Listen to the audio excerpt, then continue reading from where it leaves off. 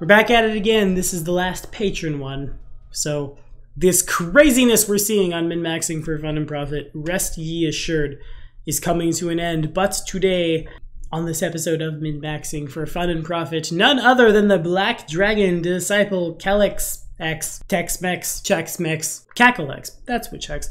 Requests we cover a Path of War build, a Path of War archetype that I've heard of even before I'd read anything about Path of War, the Crimson Countess. So this should be fun, not edgy and blood-themed at all. Why, Tommy, why would you say that? Go away, edgelord. Now is not your time.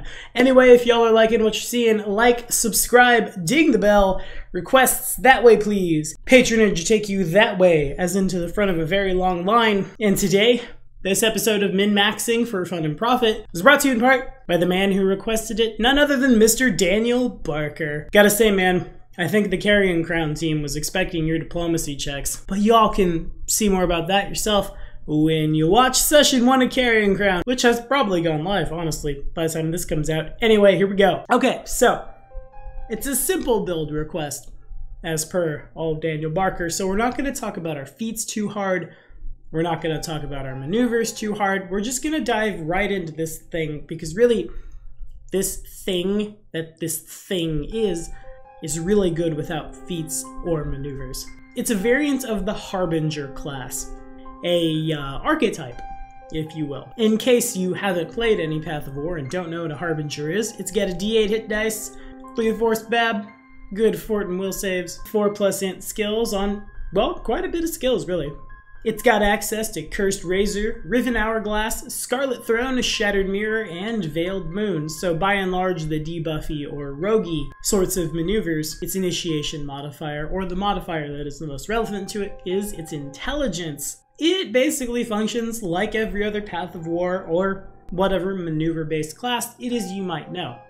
It begins an encounter with the maneuvers unexpended, it expends them when it uses them, usually as a standard action, but there are exceptions. Our Harbinger gets back maneuvers by activating their Dark Claim class feature. That is to say, it's 1 back whenever you claim a creature. It's a number equal to your intelligence mod, a minimum of 2, whenever a creature you've claimed is reduced to 0 or less HP, or spend a standard action to get 1 back. Now, as you might be asking, what is Dark Claim? Well, I'll tell you. From jump, a Harbinger gains the ability to reach out with sorcerous malice and mark foes as theirs. This takes them a swift action. You gotta be able to see your opponent, or blind sense, tremor sense, scent, whatever, them, within close range, and this lasts for a number of rounds equal to half your level, minimum of 1 round. The Harbinger can have a max number of creatures claimed, equal to their initiation modifier, again, minimum 1, and can't claim a creature that is already claimed, unless that claim should somehow unclaim. Claimed creatures using the withdraw action threaten, and the Harbinger automatically knows the position of those claimed creatures. Any opponent the Harbinger cannot see still has total concealment. Harbinger still suffers from normal mischance and denied dex to AC, but that's where I come in. The Crimson Countess alters this ability with Crimson Claim, which states that I deal 1d4 points of untyped damage to each and every creature that I have claimed at the start of each of my turns. This damage ticks up to 2d4 at 6th, 3d4 at 10th, 4d4 at 14th, capping out at 5d4 at 18th for the low cost of replacing ill tidings. Go away, edgelord, why are you being creepy? You will never stop me. I'm about to. Whoops. First off, like, that's really good, especially for my favorite kinds of builds, the dexterity-based martials, which Path of War really lends itself to so well. The only real glaring weakness for those characters, aside from like encumbrance rules and shadows, is that it takes them just so long to come online with feats and things. Of course, we have to get to 4th level before this starts ticking up, but in some universes that might be fine. You might need to go the really long route to get your agile weapon. By 4th level, if we're tacking on an extra d4 of damage to a claimed creature, right? That's just more dice. It's like a pseudo sneak attack that happens conditionally. Oh, also, at first level, the Harbinger gains an insight bonus on attack rolls equal to half their initiation modifier, a minimum of +1. So 18 intelligence means you're throwing down 2 more onto your attack rolls, which ain't bad, and at 10th level, it's an insight bonus on damage equal to the whole thing. It's int to damage. Damage stacking on damage is kind of what the Harbinger is all about. Eventually, it gets dodge bonuses to its AC and reflex save any round in which it moves. Eventually, and by eventually I mean starting at 4th level, it can initiate a readied strike against an adjacent creature as an immediate action when she reduces an opponent to 0 or fewer hit points. So, like maneuver cleave. Neato. Eventually, flanking somebody puts a -2 on their saving throws and skill checks. To say nothing of moving at half speed as an immediate action once per encounter. Making creatures claimed by you shaken, which would stack with the flank thing, neato. As a full round action, starting from 17th, you can move up to your speed and initiate a single strike at any point in the movement. Dumb. Strikes as AOOs. Eventually, strikes ignore immunities. It's really good. This is like DPS.class, basically. I really like it. Oh, but it gets better, Tommy. Why do you have to do this? Because this class is flavored as evil and bloody and gross. But dude, we chose to use a male character art instead of a female character art for the class named Countess. I have to imagine you can change flavor to fit your world and stuff. Do not speak to me that way. This is a min-maxing video. Do not speak of flavor text, mortal. In any case, sanguine empowerment at 2nd level gives us, in place of dark focus, new toys to play with, involving vitae. Yes, that is how it is pronounced. It is Latin. I know because I just looked it up. It's like burn from our kineticist friends, except, well, I don't hurt myself to do it. I just hurt you. Will you stop it? Dude, come on. No, you will let me finish. Okay, I'm sorry. I gain 1 point of vitae whenever I claim a creature. At the beginning of each of my turns, I gain vitae points equal to the number of creatures I have claimed. The maximum amount of this I may have stored is equal to my level. My vitae pool resets to 0 after I spend 1 minute out of combat, so don't be sad if I kill your snake familiar. It's all in the name of... What was the name of this video? Min-maxing for fun and... Yes! Min-maxing for fun and profit. Indeed. As long as I have 1 vitae point, I can deal damage equal to my class level to each claimed creature as a move action. With 2 points, I get a d6 of HP per creature claimed back in HP. With 4 vitae points at 6th level, I can recover a boost or counter as a move action at 10th level if I have 6 vitae points. As an immediate action when I would take hit point or ability damage, I choose a creature that I have claimed, and it must succeed at a fortitude save, or it takes the damage instead. That's very good, because I don't like taking damage, but if it succeeds, it will still take half. I have a weird sword evasion ability. Splendid.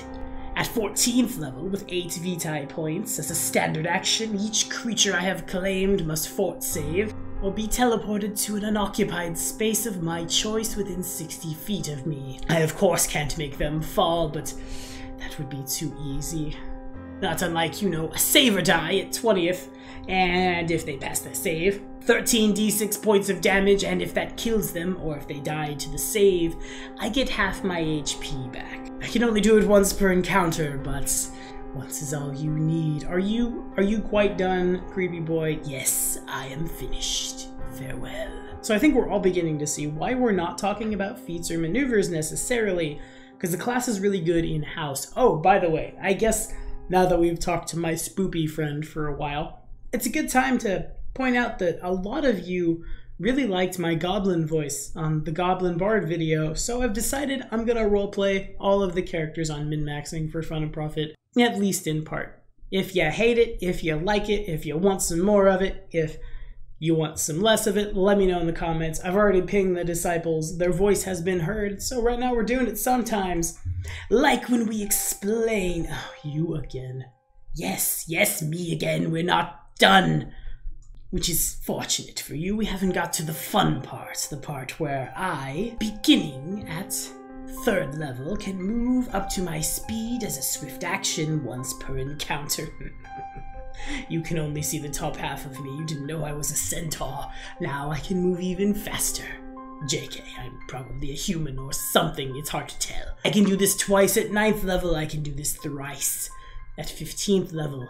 But at 9th level, I can turn myself and all of my stuff into a pool of blood, with a radius of 5 feet per caster level. I can do this, or become a people again, as a swift action. When I revert to my natural form, I appear in any space that the pool occupied, but I'm not teleporting. Whilst I am a pool, I can share spaces freely. I don't threaten and can't punch you. I cannot make melee or ranged attacks or do maneuvers. I am immune to bludgeoning, piercing, and slashing damage. I gain a climb speed of 10 feet, and I cannot gain vitae. But you know what I could do, in theory, is I could gestalt, and you may be gestalting in a game that requires me, a powerful class, or just multi-class into, say, a wizard. Now I'm casting as a pool of blood. Oh, what happened? Was someone killed here? I don't know. Make a will save. Man, I am gonna shred my voice so hard doing this, but I do it for you. At 15th level, I turn into a bloody mist, which does all of the same stuff, except I'm a sphere with a radius equal to that of my blood pool form. And I gain a fly speed equal to my land speed, and opponents treat spaces occupied by me as difficult terrain. Now that's not as exciting, but go away, dude. Come on, now we're starting to merge voices. I know, it's hard. Be gone.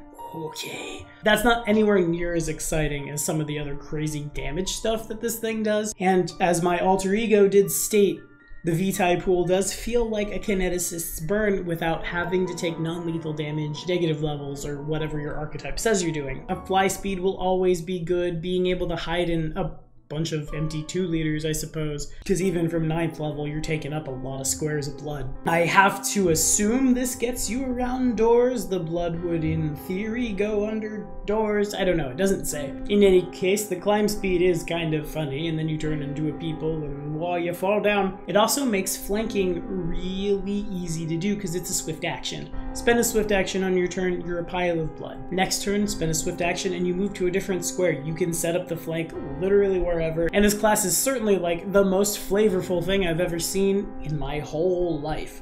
Definitely would play this. As far as your gear goes, follow this card right up here. We'll teach you about the big 6. There may be some Path of War items that are better, but we're kind of easing into the third-party stuff easy, so like maybe someone actually plays this. As far as the optimized party goes, it's hard to say. My gut reaction is switch hitter. No, this is the Punisher.